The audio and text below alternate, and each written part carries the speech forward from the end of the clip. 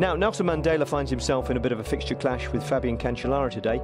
He's not being memorialised, he's still riding, but this is his final season, and the Tour organisers have taken the unusual step of paying tribute to an active rider by taking the race across the border into Switzerland and the Swiss capital Bern, which is his home. There's a cobble climb inside the final few kilometres that would have been made for a Fabs attack in his prime, but today's stage interests too many other teams, Dimension Data in particular. As we race across the city of Bern now. Jens Rui Costa, a brilliant show, but does he have a chance? I'm not sure. He's holding them off really good, and if it would be kind of like a flat run in, yes.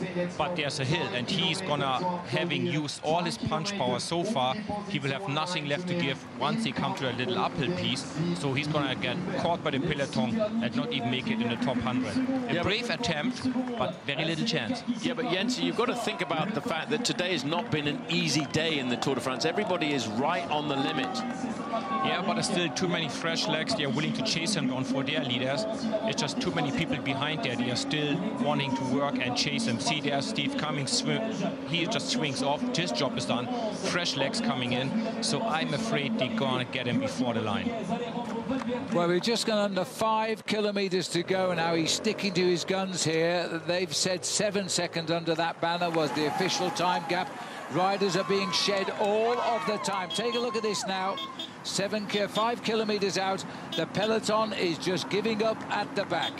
Lots of riders now in serious stress at the back end. Now it looks to me, Phil, as if it's pretty much all over for Rui Costa. You can tell by his body language. He knows it's done. He is now inside of 5 kilometres to go, being caught by the main field. Caught around 4 to go now. There are only 8 Swiss riders in the Tour de France today. A massive crowd has turned out to watch them here in Bern. It's not a #1 sport in this country, but they do have 1 or 2 major races. And I'll tell you, the city of Bern has turned out in its tens of thousands here to watch the race finish. Now, IAM Cycling, who got the winner yesterday, Jonas and Pantano, also feel they can do something here now because they've moved up to the front. Well, I think it's really, Phil, just because of this approach to the line with the nasty little cobble climber. Oh, look how tight it is as they come around these corners. That's the little hairpin just between 3.5 and 4.5 kilometres to go. It would not surprise me to see Pantano, who won yesterday, try a move on this cobble climb. He's got the strength to stay clear over the top. I just keep looking down this long line of riders to look for a rider in a black and white jersey, and that would be the rider from Trek Segafredo. This is a nasty little corner round towards the right. It's almost a hairpin bend.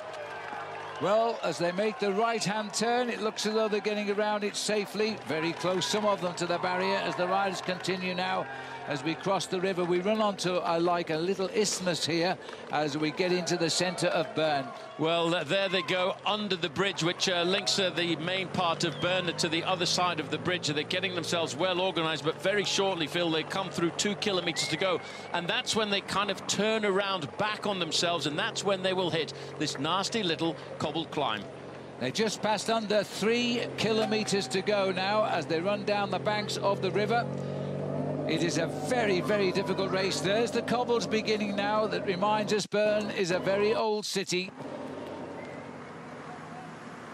Just trying to see how many riders are left here, but realistically, if you're not in the first 20 riders here, I doubt you can get back up to the front now. Well, that's the big problem, and that's what a guy like Mark Cavendish will be hoping for. Rui Costa, well, he tried, and it was a valiant attempt by the former Portuguese national champion to pull off the surprise this afternoon, but it has been just too difficult on this stage.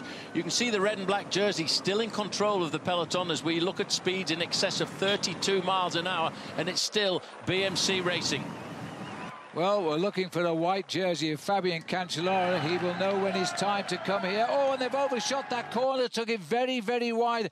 And I'm not sure, but I think it's Cancellara who's come off that barrier. Well, I'm not sure. It was probably IAM. It was an IAM cycling rider, but I'm just hearing that Brian Coquart has been dropped from the back end of the main field. So this cobble climb is a cobble climb just a little bit too far for him.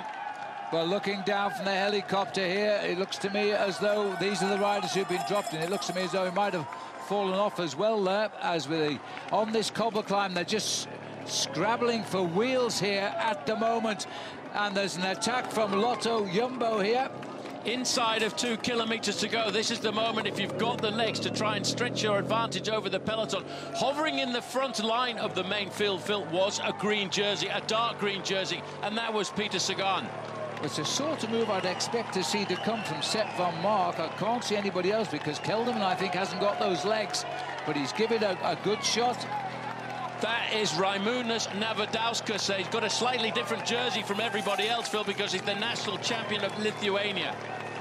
We're just looking to the left now. We've got the green jersey of Peter Sagan, and just behind him is Degenkolb. Behind Degenkolb is Bosenhagen there, and Chris Anker Sorensen's in 4th place at the moment.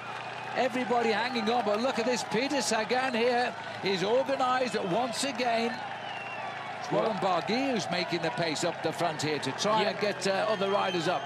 Well, Michael Matthews is not far away either, but Warren Barguil, Phil, is doing the work here, not for himself this afternoon. He's doing the work for the rider in 3rd place. That's his teammate, John Degenkolb. Remember, Phil, both of those riders were in that nasty accident together at the start of the year when they were training in Spain. Yes, they were. That was in January. Now we're in July. They've fully recovered, but what a long, painful road it has been.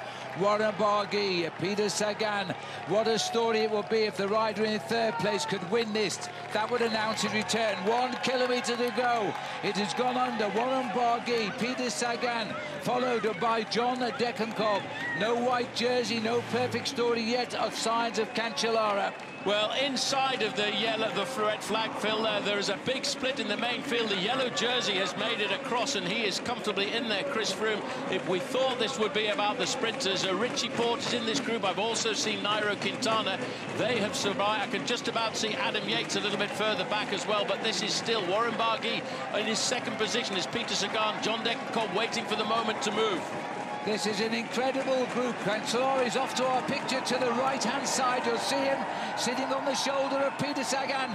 He's being driven by the fact he'll never ride the Tour de France again. Mark Cavendish is also mixing in. We didn't expect that, as now Sagan is waiting. Christophe, I think, has got no chance here. The break has come from the far right as we start to go towards the line. Alejandro Valverde is going. Christophe is coming. Sagan is chasing. Cancellara is trying as best he can, but they're too quick. Peter Sagan, as they come up towards the line, is just, well, I'm not sure, Paul. I think it could have been Alexander Christophe. Well, we're going to have to wait, Phil, for a photo again on that one. This Tour de France has been a Tour de France of photos. That was so very close. That'll be the 3rd one that's had to go to the photo in this amazing Tour de France for the sprinters after a climb like that. Well, there was no fairy tale ending for Fabian Cancellara, but what a dramatic... I mean, Phil, look at the damage a 1.5 kilometre climb towards the end has done. There's a few seconds lost for some of the overall leaders in the Tour de France on this running. There's Navadauskas just crossing the line. He was the guy who attacked at about 1.5 kilometres to go, and all of a sudden he's lost almost 40 seconds. Well, we'll have to wait and see how our pictures play out when they organise the replays. Here's the first one. Sagan obviously in green. Watch the bottom. Well, you know, he lifted his front wheel off the line. Christophe thinks yes. Well, yeah, he looks... You know, we saw Andre Greipel do this the other day, and when they went and looked at the photo, sorry, Andre, it was... Here we go. As they come up to the line... Oh, no. Christophe thinks no, because that is a win for Peter Sagan. Peter Sagan in the throw for the line, Phil, gets that again by a couple of centimetres. That was pretty amazing. And a second place for Alexander Christophe. It's Michael Matthews in our picks there, who is getting 3rd place on the line. What an amazing finish. And we said the sprinters wouldn't have their day. My goodness me. Alexander, they don't come any closer than that, do they? No, if I throw the bike, I think I was in front, but the line came a little bit before. I thought I was just focusing on sprinting, and then I looked up and it was already past the finish line. So it was a pity, because normally I was a little bit in front of him, but still I lost it. It hasn't been a lucky Tour de France for you, but do you take any comfort from the fact that you've obviously got your best legs back? Yeah, I must just be positive. I did a good sprint, but unfortunately I was not. I was a little bit too tired, and I didn't really pay attention at the end where the line was, so that was a pity. Did you know you were the winner? No, I was sure I was second, but after they just come to tell me I am first. Unbelievable. After a lot of second places, now wheel turning, you know. Yeah, very crazy, technical, and everybody wants to be in the front after a climb. Everybody just stay on my wheel. And after just, the sprint starts 400 meters, and Christophe was second, I third, and after Christophe start, and I just, went out slowly, but after Christophe, I think a mistake to make the jump, you know, and then why I won. They're both right, of course, as was David Miller in commentary, and you can see the difference in body shape here. Sagan's arms fully extended as he lunges for the line. Christophe simply riding straight through it. Katarina Sagan was on hand to congratulate her husband. Oleg Tinkoff was on hand to congratulate himself.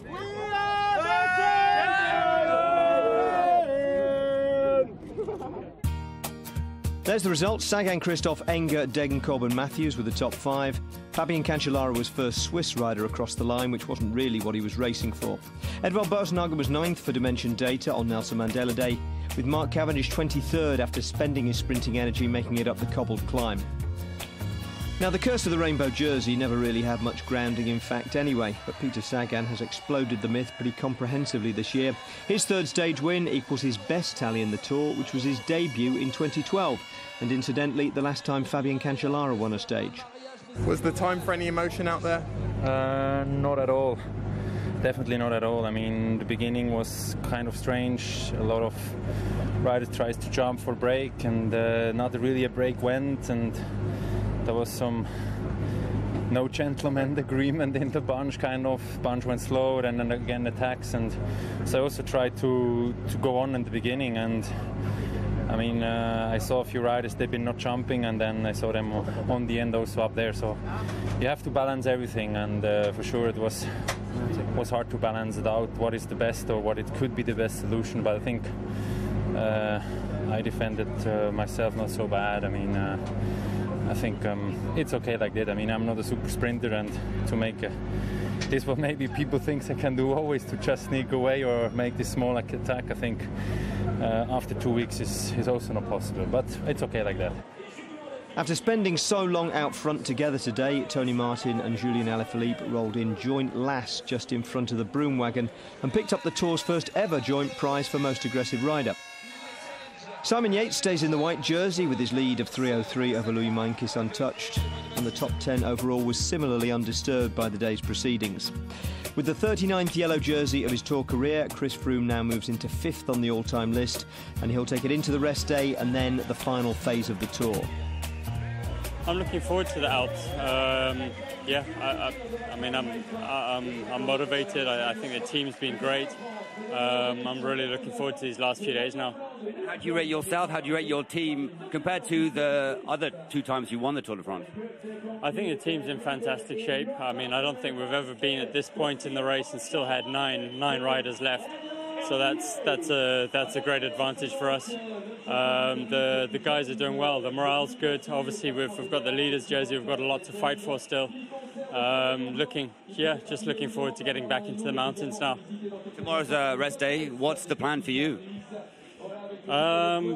Press conference as normal, and then it'd be nice to get out for a ride with the lads and maybe stop for a coffee somewhere.